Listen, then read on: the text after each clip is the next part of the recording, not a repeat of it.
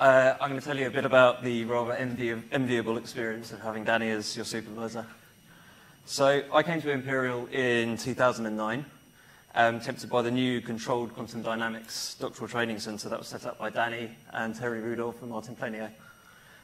This was a new type of scheme designed to provide 4 years of postgraduate funding. That was a year of taught masters and a further 3 years of research as a PhD. The format's now well established, and the CDC has gone from strength to strength, and it's recruiting its 8th cohort this year. I was in the very first cohort, and I think it's fair to say that everyone involved was quite excited, and there was a sort of pioneering spirit in the air. I found the experience incredibly exciting intellectually, and after 4 years of sitting through undergraduate lectures and exams with hundreds of others, I was suddenly surrounded by a small group of excellent students being taught by world-class researchers about their favourite subjects. The sense of collaboration between the students and staff that first year in working out the new format, what worked, what didn't, only served to make it more exciting and kind of gave a much more relaxing and informal atmosphere to it.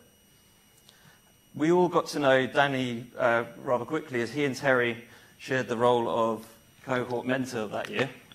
That meant, as well as teaching us several times a week, they spent many enjoyable lunches with us and took part in the outreach activities Nick's told you about. I got to know Danny rather better through the journal clubs that he organised as part of his course, where his rare talent in teaching came to the fore. He had a real skill in being able to help you work difficult things out while letting you feel like you'd worked them out yourself, and that imparted exactly the kind of confidence you needed to prepare for your PhD. When it came to choosing my 6-month project, it was the opportunity to work with Danny that decided it. Although I hadn't known him very long at that point, I think I had him sussed, and I think that was correct, that he was incredibly smart and passionate about what he did, but he was also really generous with his time. He was incredibly kind and patient, and above all, he prioritised his students above everyone else.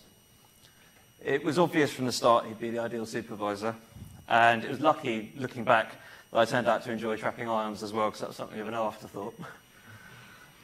I had very little experience in the lab before joining the group, and in my first months there, Danny would often spend time patiently talking me through the principles, and he taught me all sorts of tricks, such as how to couple light into an optical cavity, and how to align a laser, and how to clean optics properly. It was a steep learning curve, but he was happy to spend the time it took to drag me up it.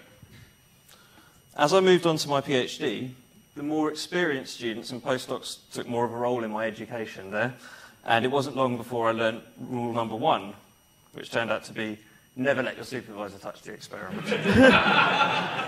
Now, however good they may be, and Danny was a fantastic experimentist, as you can see, the problem is it's not them who have to fix it when it goes wrong.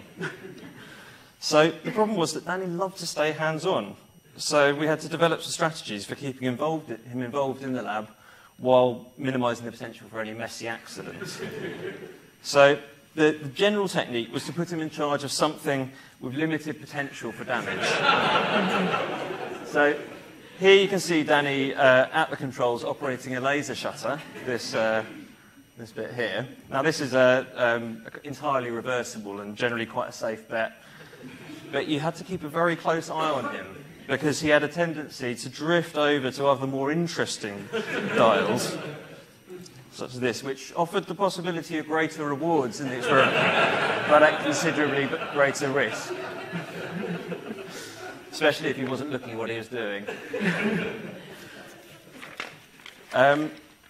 So my first 2 years in the lab involved quite a lot of building up of the experiment and testing the equipment, and the progress at times was quite slow.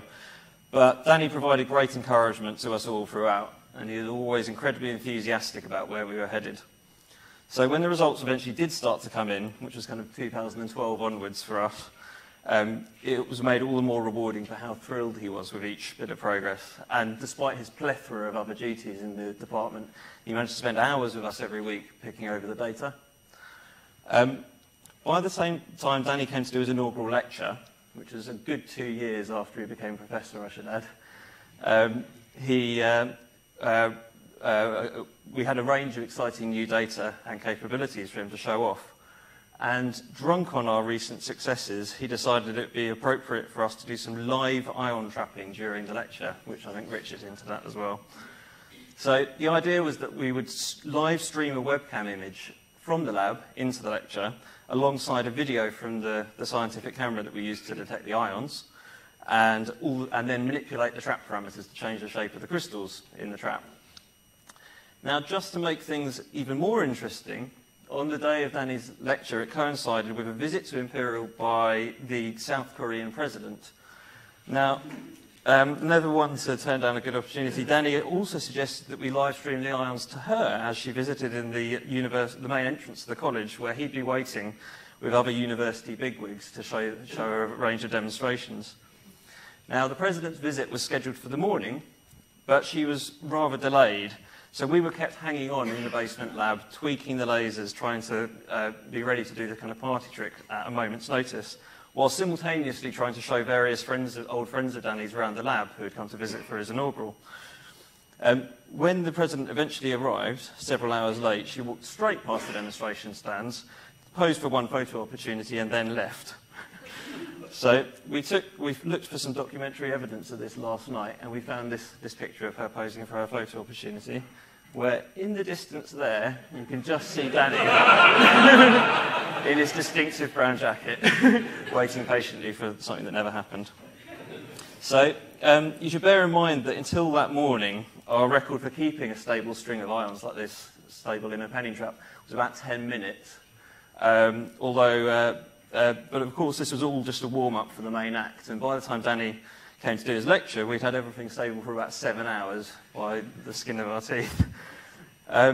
So it turned out, in fact, we were rather better at trapping individual strings of particles than I am at getting PowerPoint to work. So I had a couple of videos I wanted to show you, but I can't get them to play at the same time. So you can see a recording from the lecture at the same time, but I'll have to play this one afterwards. So here you go. And now you've got to bear with me on this one, because this could go horribly wrong. But we are now going live over the lab, where Graham is hello, Graham. Hello? Can you say hello? Hi. I think we lost sound. We lost sound. Can you hear us?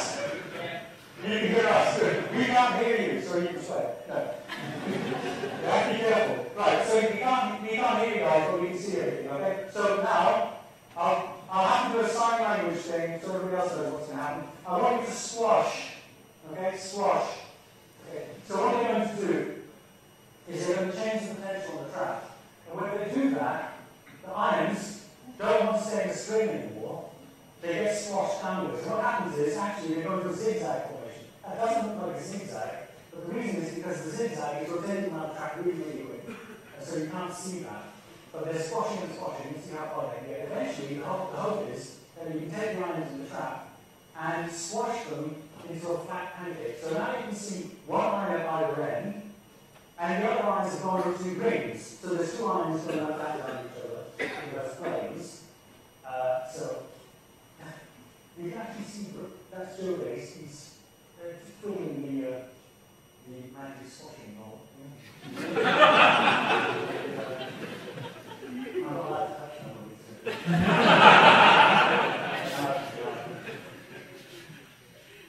And here's the video that was meant to be at the same time, but this is roughly what we were doing. Oh, and it's still not playing. But there we go. So we were squashing the ions and their configuration changes as we changed the trapping potential.